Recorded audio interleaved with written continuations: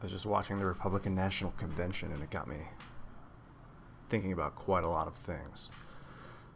Like, that we all really do share a value of love. I think it courses through the veins of the modern American.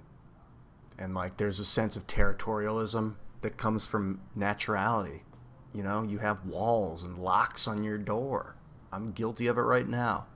But that's my territory. I have my safe space. And I understand that desire, you know, to want to be able to lock up your shit. And borders, like, people crossing national borders weirds me out because I've always been very liberal about that and thought, like, what's the harm of letting unlimited people across the border? Who gives a shit?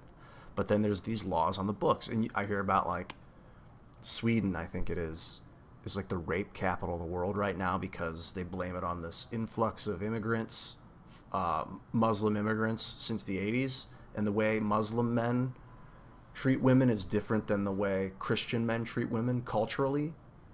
So, I just saw a mosquito, I think, and I'm going to slay him.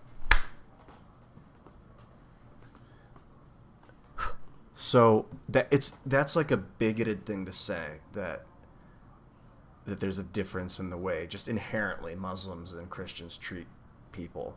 Like, why can't a Muslim and a Christian both be really good to someone? They can. And not all Muslims have this. It's not a hatred of women. It's just an old idea. It's a 1,200-year-old non-reformed idea for the most part. Well, 800-year-old or whatever it was. Christianity went through a Reformation where they were like, okay, women aren't property. Islam should do that.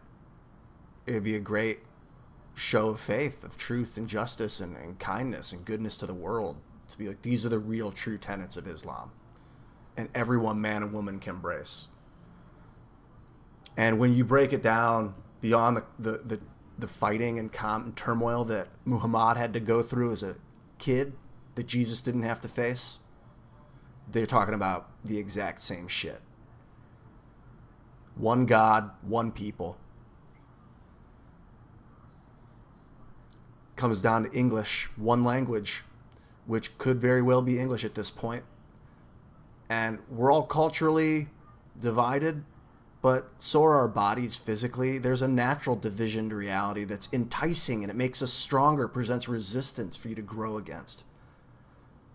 And I highly recommend watching the convention from tonight and listening with an open mind. Just really take it in, man, because love is the answer.